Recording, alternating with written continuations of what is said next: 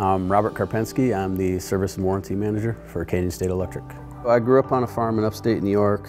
Not really much future in that. I really didn't have the grades to go to college or the money, so military was there.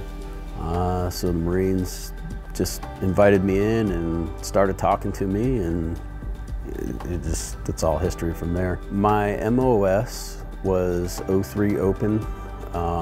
I was security forces, but also I trained as an infantryman. Basically a lot of walking, a lot of shooting, and a lot of cleaning up. There was a lot of camaraderie there. You could tell that we all had each other's backs. Back when I got out, there wasn't quite as many options as there is today to transition out. So it was kind of scary not knowing what I was going to do afterwards.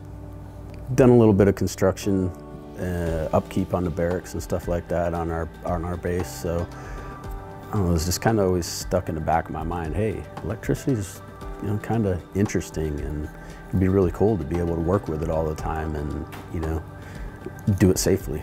I love working at Kansas State. I feel respected, and they've done a lot for me. It feels like a family when you're able to have that type of relationship with people. When you can just come in and laugh and joke and still get the job done. Based on my experience, if you want a good career where you can go to school, learn a trade, move up, and just have a great life, electrical is a great opportunity for you to get something going after the military. It's just been really good to me, and I don't think that I would do anything differently.